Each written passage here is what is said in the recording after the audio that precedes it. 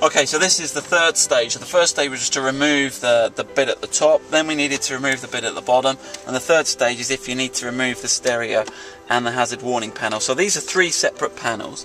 Right, so you need to undo the screws. There's 1, 2, 3, and then there's 2 in the heater fascia at the bottom. So that's the same on each side. Okay, so with those removed, you can remove the hazard panel. That comes there. Again, there's just a connector here that you can unplug. You've got to push in the little pin there and then pull the plug out. So that's the hazard warning panel, and this is the 2+2 version. There's one with 3 switches and 3 switches. So if you're ordering fascias, watch that.